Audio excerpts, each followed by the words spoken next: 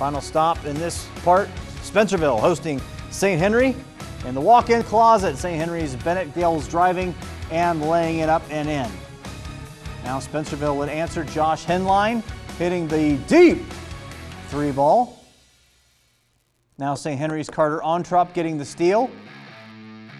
Takes it all the way in, almost behind the back, not quite, but pretty close.